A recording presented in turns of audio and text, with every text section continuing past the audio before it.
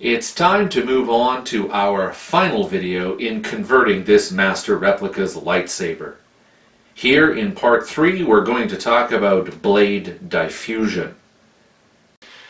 Blade diffusion is critical to getting an evenness to the light the whole length of your blade. On our original Master Replica's blade, which I have here, because it was actually a string of LEDs inside of it, the primary diffusion was actually a mostly translucent foam rubber running the length of it. It was then coated on the inside of the blade with a white plastic that helped further diffuse it, almost a double diffusion. Okay. Because we're moving to a new blade, in this case I've gone with a clear blade, but it doesn't matter whether or not you're using clear or a red acrylic for a day blade or even a trans white that's very, very similar to this. You still need good blade diffusion. Let's take a look at what we actually mean by that. So this is a clear blade, unaltered at this point in time, and I'm just going to hook it up into my converted Darth Vader saber. Okay, so with the blade inserted, I'm going to turn it on. Okay. And we'll actually turn out the lights here and see if we can get a good view of that. Hopefully the camera picks it up. Okay, so what we actually have is very, very bright light near the LED at the hilt, and if I go down, a very, very, very bright tip where it's mirrored to reflect the light back. But in between, basically you can see right through it. It doesn't look like anything at all. In fact, more of the light is actually reflecting off of the table and my hand here sitting underneath it. So that doesn't help us out at all. So what we need is a method for getting an even light flow all the way along that. Even if we were to pop out the clear blade and go back to the original trans white, I've taken out the foam gasket and turn it on, even then I actually have much the same problem. Very, very bright, and then it fades out as it goes the length, along with a very, very bright tip again.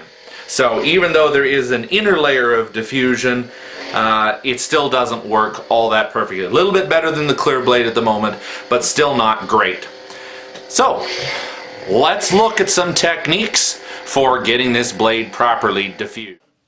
Diffusion is basically to get the light to scatter as it passes through the blade, so that it looks like it's being emitted from the blade, and you get that nice glow. To do that, we're going to use cellophane wrap, the kind that are usually used to wrap great big gift baskets or giveaways. Now before we do that, I'm going to take my blade. You can see here I've got a clear blade that I'm going to do the diffusion on first and clean it up just a little bit. I want to be about as dust free as I possibly can, so you want to keep your work surface as clean as possible, and I want to clean up the blade. I've just got a piece of microfiber cloth here. You can see a small piece. And I'm going to take a piece of doweling rod, 3/8 doweling rod, that we're going to need later in the process anyway. And it's simply a matter of passing it through the blade a couple of times, twisting and turning as we go, and that should remove most of the dust. So I've done that a couple of times, and that'll get the dust out of the blade itself. What I have in front of me now is a roll of cellophane, 1 mil cellophane. I bought it in a 40-inch wide roll, about 100 feet of it, so more than enough to do all the blades that I've got, and make a mistake or two if I absolutely have to. Lots of places that you can get this. I ordered mine online because that ended up being cheapest. What we're going to do is we're going to try to roll out about 7 feet of this, and that will be enough to diffuse a single blade. While we roll that out, a few things to keep in mind. We want to try to keep it again as dust free as possible, so make sure that you're keeping your work surface clean. We also want to make sure that we don't scratch it, and probably most importantly, make sure that you don't wrinkle it as it unrolls. A wrinkle in the cellophane can actually create what looks like a hot spot in your blade as you're going there. Alright, so now that we've got our piece cut about 7 feet long, we're going to take our doweling rod. Basically just purchased a 3/8 doweling rod. by about 4 feet long from Home Depot. And what this will do is it give us something to actually wrap our cellophane around, and then it'll facilitate inserting it into our saber blade here in a few minutes. Basically, it's just a matter of keeping everything as tight as possible. So I'm going to pull the cellophane, make sure that I've got this all squared up, and very, very, very tightly roll this up. Doesn't have to be perfect. I know some people have tried Scotch tape, and that may work as well, but I find that it's okay just to keep the tension, get it rolled on there. Once you get kind of the first roll done, it becomes very, very easy to keep it tight. You might want to put a little bit of outward pressure, kind of pulling to the outside as you're pulling it. We'll keep it straight, and basically that's all there is to it.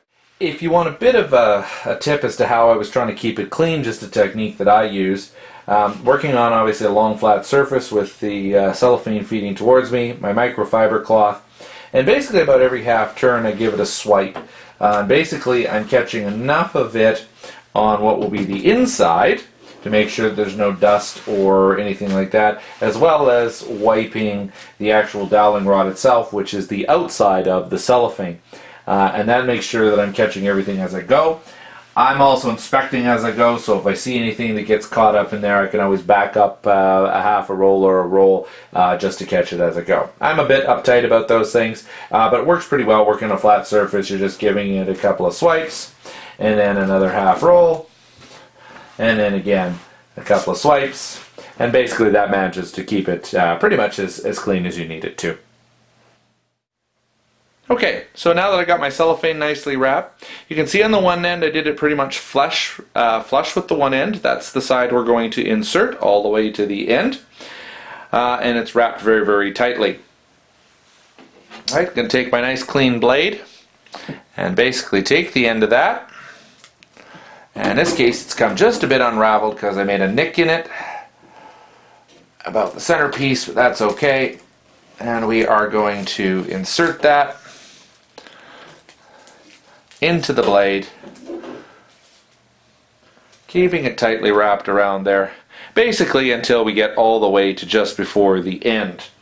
I'm going to put the end cap on there because I want to have a good firm place where I want that to be, and I'm going to push it right up to the end there, okay, without pushing it off.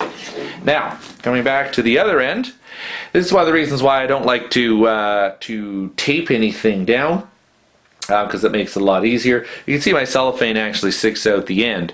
So what I'm going to do is I'm actually going to basically take an X-Acto knife, and I'm going to start slicing around, make sure I've got it nice and sharp, and I'm going to start cutting around that to get it flush with the end.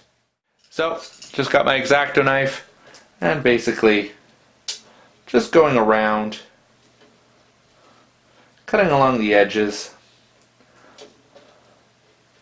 Don't have to go too deep, because what will happen is as you actually make the incisions at a certain level of depth, the cellophane itself, because it's actually quite thin, will simply start to peel away. So that's actually all I'm doing is I'm continuing just to rotate it around there with the knife, cutting it off. And of course, as I go, several of it will unravel.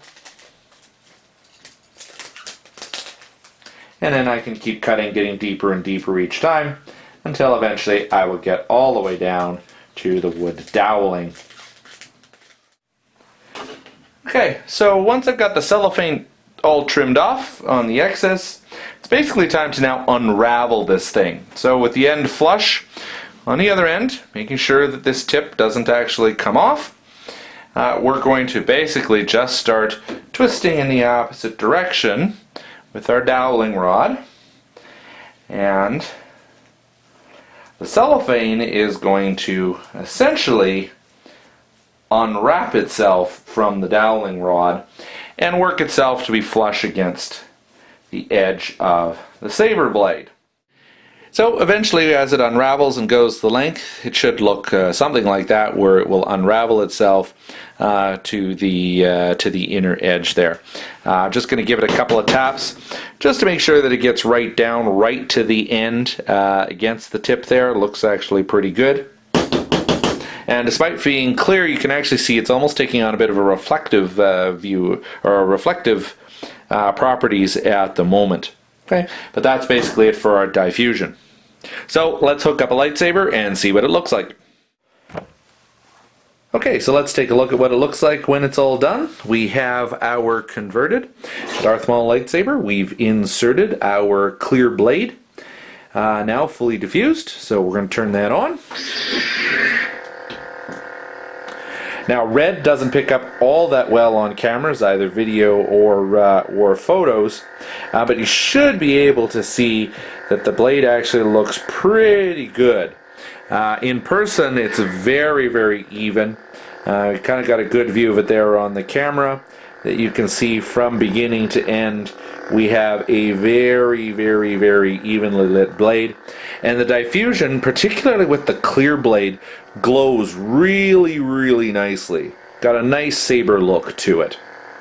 So next up, we're going to do some comparisons, showing the diffused blade against undiffused blades, and of course comparison to the original Master Replica LEDs. So here are our comparisons. We're going to compare our diffused blade to an undiffused blade, both with the upgraded and converted LEDs, as well as a comparison to the original Master Replicas. So here we go. So we'll start with our fully upgraded lightsaber. In this case, it's our Darth Vader. The upgraded single Cree LED with a diffused blade, clear blade. Turn it on, you get a view of what it looks like. Very nice, very bright. We have an upgraded Darth Maul lightsaber. This is the undiffused blade, and it's just there as a reminder of what it's like when you don't diffuse the blade. You can see right through it, almost nothing. And then lastly, we'll take a look at an original Master Replicas. In this case, it's one of our Darth Mauls that hasn't been converted yet. So, pretty clear comparison there. How much better that upgraded LED looks, and with the diffusing, it looks awesome. So there we go, in the dark. Pretty much no contest at all. The upgraded LED with the diffused blade looks awesome. Alright, so the next comparison we want to make is to an upgraded LED with a diffused trans white blade. Alright, so our middle one here, our Darth Vader actually has a diffused blade that is clear.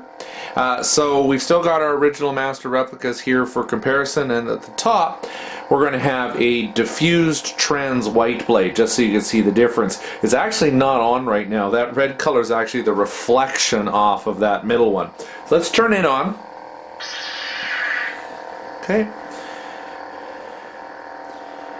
So you can see there with the trans white, and the camera's trying to readjust here a little bit, so we'll try to give it a little bit of help. Okay. Trans white blade looks about as bright. It's well diffused. The only thing that I'd say on that one is trans white gives a little bit of a fatter look to the blade, particularly in person. That extra diffusion, that extra white layer that pulls the light out a little bit more, makes it a little bit fatter in person, whereas the clear is a little bit less so, but really, really hardly noticeable. So both are a good option. Personally, I like the clear blade, the way it looks in person with a little bit of the ability to see through it. A little bit thinner look to it, but with the trans white there that you see at the top, really also a very effective option if it is properly diffused. So for our last comparison, we want to take a look at what a day blade looks like, translucent red. So again, we'll compare a diffused and undiffused. The Darth Vader closest to the camera right now is actually been diffused. So we turn it on. Again, you see nice even blade. Still get a very, very red color. It glows very nicely despite the fact that it's a red day blade.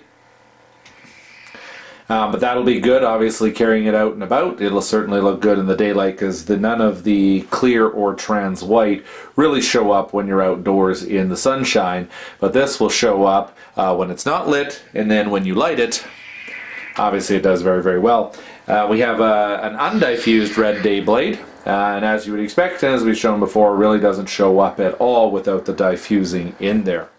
So while we still got that day blade running, I'm going to make a change out here, and in our Darth Maul we're going to put back in our clear diffused blade that we've been showing all along. And you can see here very clearly whether it's the red day blade or the clear diffused blade, very, very little difference in what they look like when they're lit up. They both look very, very good, very, very bright. And if we turn the lights off, they look just outstanding. Just a great, great result from diffusing the blades.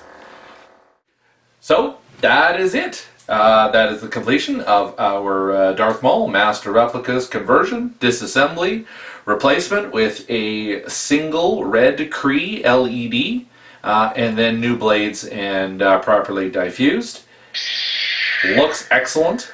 I can actually hardly believe myself that that's just a single Kree LED in there and not a tri-Kree. Nice and bright, is going to look awesome when it's out and about and being used.